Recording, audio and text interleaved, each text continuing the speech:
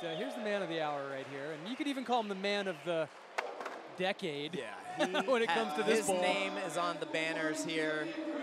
He's got just shy of 10 wins. Yeah, more than anyone. You just look at the years, and Miller has won this contest so many times.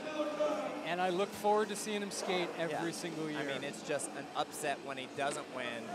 And look, he's looking smoother already. But he hasn't won the last couple years, so he's got something to prove. And look at just even the start of this run, man. Tail slide over the hip. Yeah, look at that run right there. Tail slide right into the rock and roll. To set yourself up for that is so difficult. And already, it's just like, it's such a gnarlier run than he did in the semis. Yeah. Backside ollie over the hip into the round blunt slide. Look at that.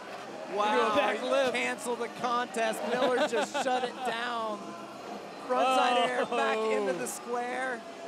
And this run is going to be really hard to beat. Man. That is a score in the 90s. I care. If the judges even think about putting him in the 80s, I'm going over there and pushing some dudes off the rail.